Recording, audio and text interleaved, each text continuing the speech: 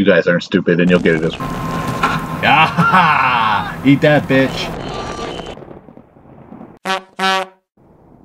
What's up, guys? Second video of the day because I couldn't get one done yesterday. I had personal issues to take care of. So the video I want to do today, or the video I want to do yesterday, I'm going to do today.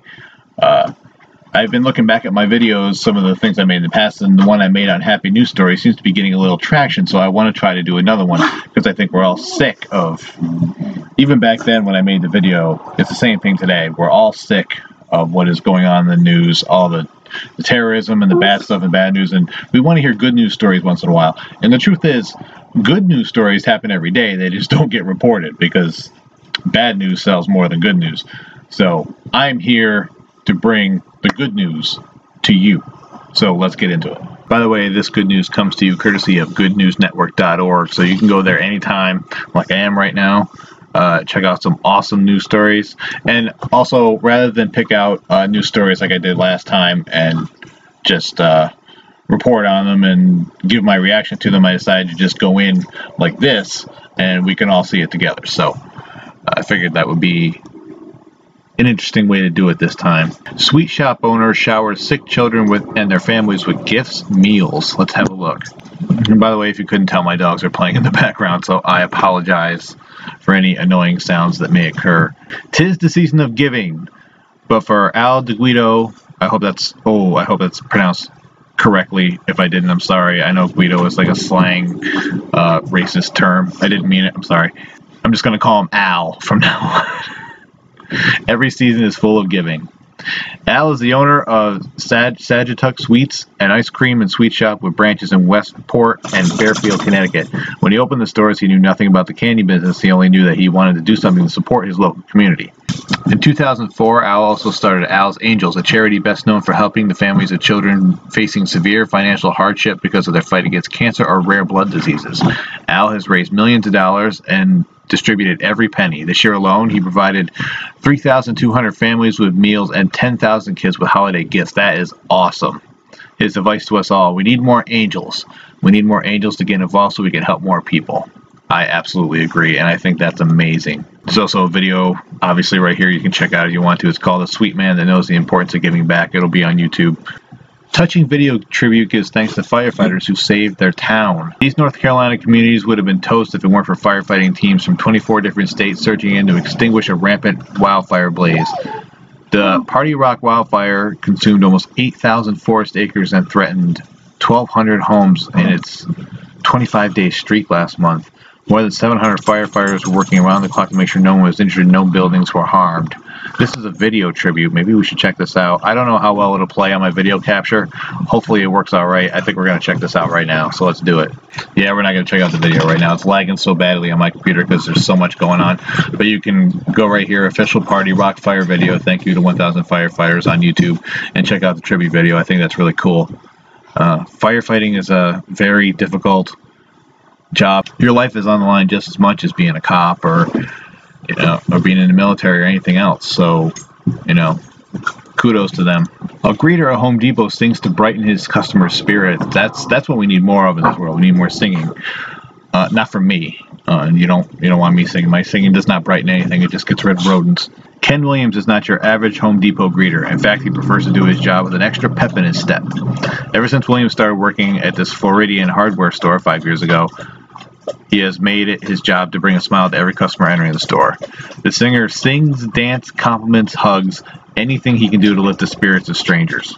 Williams was reportedly a boxer in his 20s, but his career took him down a dark life path. That's why he decided to turn his luck around and bring happiness to others instead. There's a video on this too if you want to check it out. Muslim businessman erects tallest Christmas tree in solidarity with Iraqi Christians. That is a big deal, and it's not so shocking to me that you wouldn't find this on Google News or anything like that, or a major newspaper. A Muslim businessman has erected the tallest Christmas tree in Baghdad as a way of honoring Iraqi Christians during the holiday season. Yasir Saad, I hope I pronounced that correctly, reportedly said that he wants to help his fellow countrymen forget their pain over the crisis in Mosul by spreading Yuletide cheer throughout the city. The $24,000 Christmas tree, measuring at 85 feet tall and 35 feet in diameter, was placed in the center of the capital's amusement park. This tree represents love and peace, teacher Saba Esmail told the Associated Press as her students took photos of the tree. I wish all Iraqi Christians could return to Iraq and live normal and peaceful lives. That is a very, very cool story. I like that. New York State's first pit bull canine officer changes her breed's image. Kaya the pit bull rose from being an abused pup in a grocery store parking lot to the top dog in the canine police squad. Since she was brought onto the City of Poughkeepsie Police Department Canine Force, her and Officer Justin Bruzgul have been patrolling the town streets, busting crooks, and being a good role model for her breed. That is awesome. Brad Croft, Director of Operations for Universal Canine, says that police dogs usually consist of purebreds trained specifically for the purpose of law enforcement. Kaya, however, had such enthusiasm and energy, he knew she was right for the job. Aww. I love it. I really do. Pit bulls have such a bad reputation, and so do Rottweilers and other breeds. And it's not at all about the breed. It's about how they're raised. It's just like children. It's the exact same thing. It's about how they're raised, and you know, that's cool. There's a video on that too. May have to check that out at some point. The dog looks awesome. Teen girl uses crazy strength to lift burning car off her dad. Charlotte Heffelmeyer is a normal teenage girl, except when she exhibited an incredible feat of strength and saved her family from a horrible tragedy. Eric Heffelmeyer was laying on his back fiddling with his corroded brake lines in his GMC truck when the jack gave out. That scares me to death. That's why I don't like to work. I mean, I'm not good with cars anyway, but if I were to work under cars, that would just drive me insane. And the vehicle pinned his body to the ground. At the exact same second, an accident spread gasoline everywhere and was ignited into a fire. Charlotte, who was visiting her family for Thanksgiving, saw the commotion and came running. When she saw her father was trapped, she lifted the truck off her father with some kind of crazy strength. That's that adrenaline, dude. That adrenaline will do that to you. Make you into the Incredible Hulk. After she freed her father, she climbed into the flaming truck and drove it out of the garage with only 3 wheels still attached. Once the truck was out of the garage, she evacuated her family out of the house, called 911, and closed the garage doors to contain the fire. I just did what I had to do, so I don't feel like a big hero or anything, Charlotte said. That is phenomenal.